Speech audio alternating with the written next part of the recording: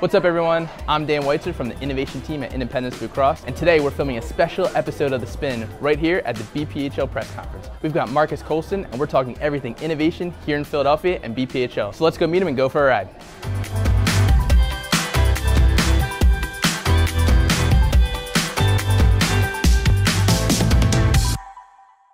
So thank you for being on this episode of The Spin, it's a special edition for B.PHL. So I wanted to ask you, going from football to entrepreneurship and innovation, what was that transition like, and what are you enjoying most? The interesting thing is that there are a lot of the same principles that I applied to be successful at sports that I'm applying here in entrepreneurship.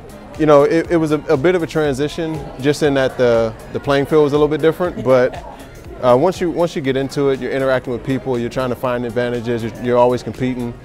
So from that standpoint, you know, it's been pretty similar. I mean, you're not getting hit as much, so that's good. You know, that's the good part, yeah. That's the good part.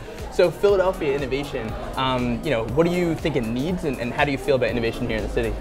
Well, I think, and I've said this for a few years, Philly has always been, I think, a sleeper when it comes to innovation and how people see it around the country.